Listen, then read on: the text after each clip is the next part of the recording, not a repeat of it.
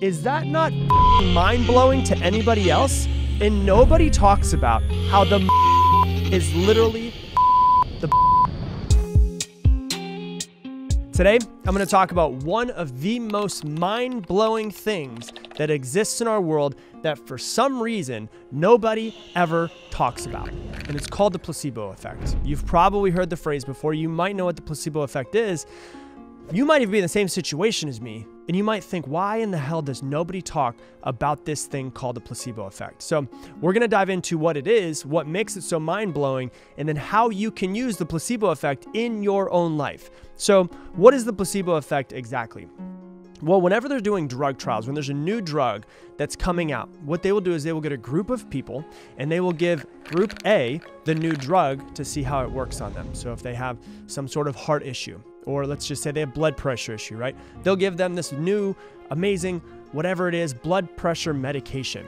And then for another group, they will tell them that they are getting the blood pressure medication, but they won't actually get anything. What it is they'll give them these little pills that are just made out of sugar. So they give them sugar pills, and then they test group A, which have the medication, versus group B that have literally just sugar pills. And here's what's crazy, is this is in all medical trials. All medical trials use the placebo effect as the control.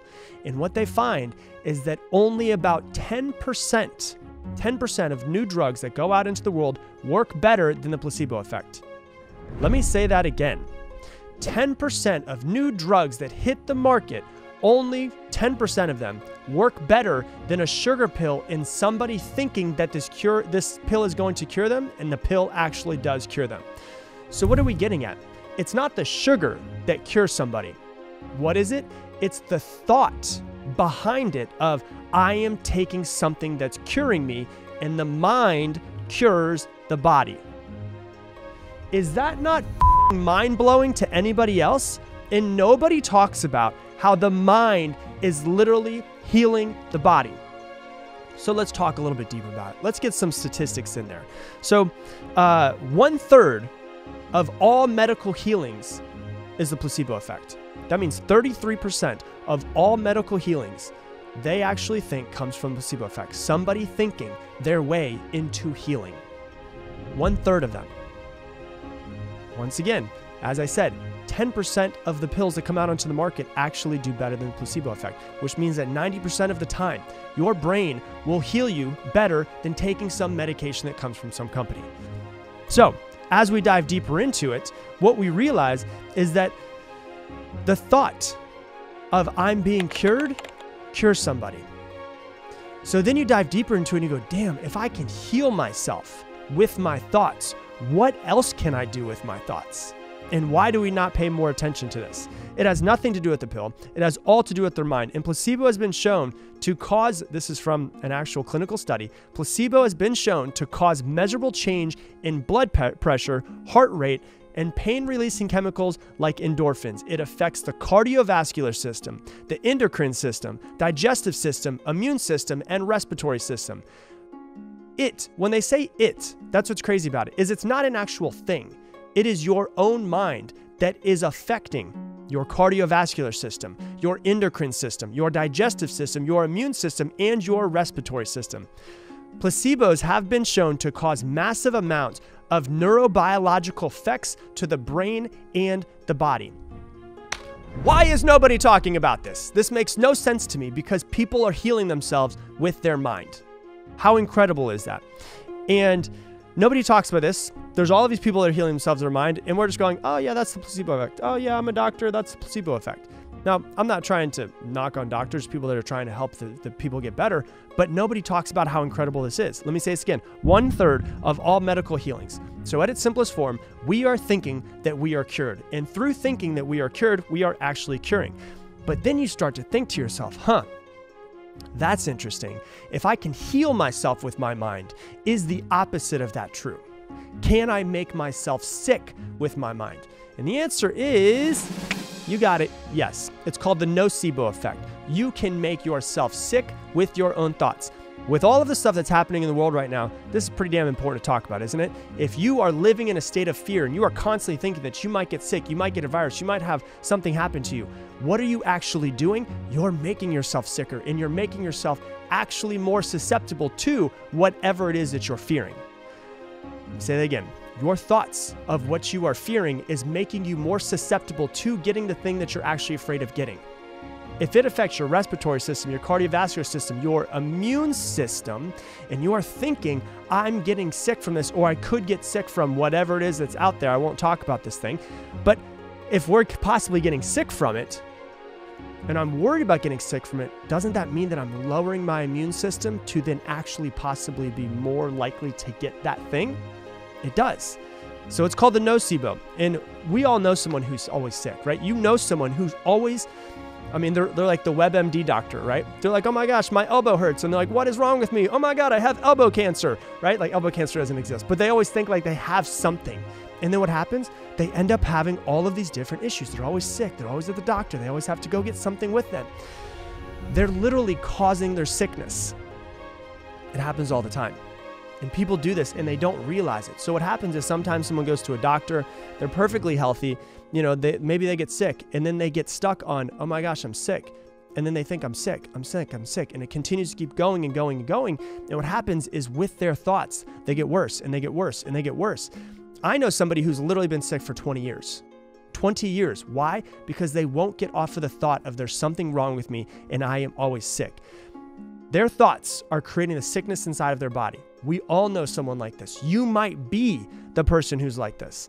So obviously with all of the stuff that's happening in the world right now, this is pretty f***ing important, isn't it? For us to realize, oh my God, so if I'm thinking that I'm healthy, if I'm thinking that there is no way that I'm going to get sick, I am actually building up my immune system and all systems in my brain and body to help me fight off whatever might be out there in the world. But if I am sitting in a state of fear and I'm constantly watching the news and I'm constantly hearing about this bad thing and this bad thing and this bad thing and this bad thing, I'm putting myself into a negative state. I'm putting myself into a fearful state.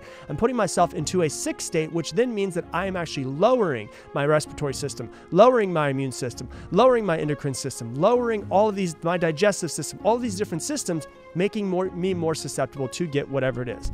Hey, if you're enjoying this video, do me a favor and hit that like button down below. It helps with the YouTube algorithm so that more people can see this message because it helps us get it out organically. So hit that like button and I appreciate you. So let's dive into this. If you can heal yourself with your own mind, if you can make yourself sick with your own mind, what else can you do with your own mind? If your mind can literally make you healthier or make you sicker, then what else can it do for us? This is a pretty interesting question. Maybe we should dive into it and start to think about it. If it can make us healthy and if it can make us sick, that means that it can literally create whatever it is that we want to in this world. What does it mean? The world is literally your playground. I want you to remember this. The world, everything around you, all of it is your playground. You can either decide to play or you can either decide to be afraid of what could possibly happen. Your mind is the one that's in charge of that playground. So the problem is most people don't act like they're in charge. Most people act like, you know, life is just a set of circumstances that are coming at them and they're just constantly trying to dodge them and not get smacked in the face. You know what, a lot of the visual that comes into my head, one of my favorite videos or favorite things to do is there's an Instagram called Kids Getting Hurt that I follow. I don't, it's sick and twisted, sorry, but it's funny as hell. And so you guys ever seen those things where the kids are playing and there's that spinning thing that comes around? It's like this big padded, softed bat basically, and kids are trying to dodge this bat and then eventually it hits them. That's basically what people are living their life like. They're just trying to dodge all of the set of circumstances that life is quote unquote throwing at them. And they're not actually taking control of it and trying to stop that and take control of the actual thing that's spinning around with the padding on it, right? They don't think that they're creating their reality. What they think is that they're just trying to put out fires. They're just dealing with sets of circumstances that come at that. But if you can go, okay, I'm going to step into a place of power. I'm going to realize that I'm creating my reality, and I'm creating my reality one thought at a time. If you think that you're going to be sick, you're going to be sick. If you think that you're going to be healthy, you're going to be healthy. If you think that you are broken, then you are broken. If you think that you are healed, then you are healed. If you think that you're going to be successful with every single cell in your body, all 50 trillion of them, you will eventually get to success. If you think, I know that I am going to find ultimate peace in my life and joy and happiness and love, and you believe it with all 50 trillion cells in your body, then you will eventually do it. You will. And you have to realize when you look into the mirror, you are looking when I look in the mirror, I don't see Rob Dial. What I see is a collective of 50 trillion cells that make up Rob Dial. And there is one central voice behind those 50 trillion cells telling it what to do. What is it? My thoughts, my consciousness. And I'm trying to tap in and go, okay, let me see if there's a possibility that I can control these things. I realize it sounds out there. It sounds crazy. But then when you start to really think about it and you hear about this placebo effect, you go, oh, this might actually be true. It's showing in clinical trials that it's true. There's statistics. There's thousands of papers on this thing. Maybe it actually is true. Maybe it does exist. Maybe whatever I think I am, I am. That's interesting. Your life will, in your life, you will become whatever you think that you are, and you will become whatever you think that you will become. So how do we change our body? We change our thoughts about our body. How do we change our lives? We change our thoughts about our lives. How do we change our circumstances? We change our thoughts about our circumstances. How do we change every single aspect of everything that's going on in our lives? We change our thoughts around it. If you can sit there and look at somebody who is able to cure cardiovascular issues through their mind, clearly the mind's powerful. If you can see people who have clearly cured themselves from diseases, terminal diseases. I mean, we've all seen people who the doctor gives them 30 days and they die on the 30th day. We've heard the stories about it. We've also heard people that are just like, I'm not giving up. And they're given 30 days and they live for another 7 years. Or they just completely cure themselves. What's the difference? The internal voice. I have a really good friend who battled cancer a few years ago, and he had a 95% chance of dying. Say that again, 95% chance of dying. He had a 5% success rate. That's the statistics across only males can get this cancer. It's not testicular cancer, but it's another type of cancer only males get. And he had a 5% chance of living. And I said, what do you think made you live? He said, what made me live was that I meditated every single morning and tried to get the central voice inside of me to know that I am not going to die from this. I am not going to give up. No matter how hard it seems, he has a wife and 2 young children, and he is like, I am not going to leave the planet. It's not happening. This cancer is not going to take me out. I'm going to freaking succeed. What happened? He ended up beating it. It doesn't exist in his body anymore. Did he go through some hell? He went through some hell for about a year. But guess what? He went to the doctor. Last time I saw him, the doctor actually called him and said, hey, we don't see anything inside of your body that shows that you have cancer anymore. And he says, what did he do? As soon as he found out he had it, he made the decision he was going to beat it, and he put every ounce of energy. He said, my full-time job went from my full-time job to my full-time job is healing from this, and I'm going to make sure that it happens. So if you're out there and you have something that's going on in your life, whether it is something serious like this, whether it is an illness, whether it is, whatever going on in your life, it could be getting, terrible life circumstances, all of these things that are happening. Maybe we can try to fix it with our thoughts. Maybe showing that 1/3 of medical healings come from the placebo effect, we can actually heal ourselves.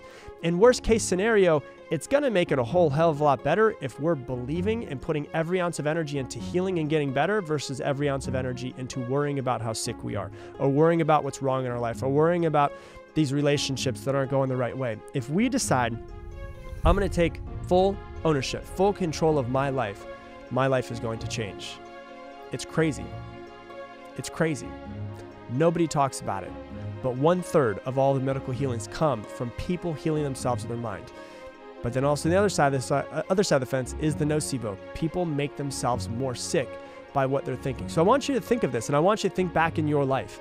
And I want you to think of what type of person are you? Are you the type of person that when something comes up, when circumstances that aren't the way that you want to come up, are you the type of person that's like, oh man, woe is me, poor me, victim mentality, look, it's happening to me again, it always happens to me, or I'm always broke, or I'm always losing money, or this is always happening to me?